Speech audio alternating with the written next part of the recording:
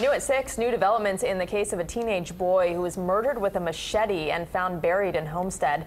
Dramatic new video obtained by CBS 4 News shows one of the suspects screaming at a Miami-Dade police detective during her interrogation. CBS 4's Peter Dench has the video, and he joins us live from the jail in West Miami-Dade. So, Peter, what was that suspect saying? Well, Rick, Desiree Strickland says she's innocent. She demands that she be released from custody.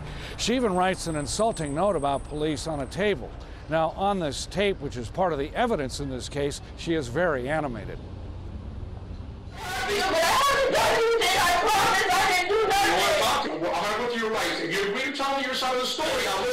A Miami-Dade police detective responds to an upset and angry 19-year-old Desiree Strickland. She insists she had nothing to do with the horrific murder in June of 2015 of 17-year-old Jose Amaya Guardado.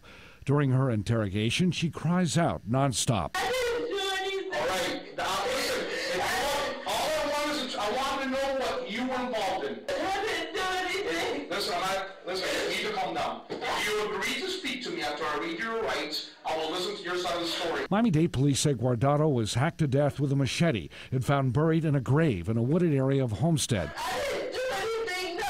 You want to talk to me or no? Yes, but I didn't do nothing. Detectives say Strickland and 3 other young men conspired to murder Guardado, who they knew was a student at a school for at-risk youth, the Homestead Job Corps. Police say Strickland's boyfriend, Kahim Arbello, was the ringleader and a suspected drug dealer. In an arrest report, Strickland had claimed she walked away during the early part of the attack that was finished by Arbello.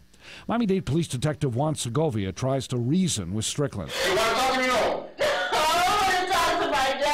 Segovia tells her she pushed him while they were walking to the interrogation. I didn't put my hands on you. You touched me. She has another concern. You're going to sit me in a hot patrol car until I die. You're not going to die. I have asthma. You're not going to die, okay? If you don't behave in here in the air-conditioned room, okay? After Segovia leaves, you see Strickland trying to break free of her handcuffs.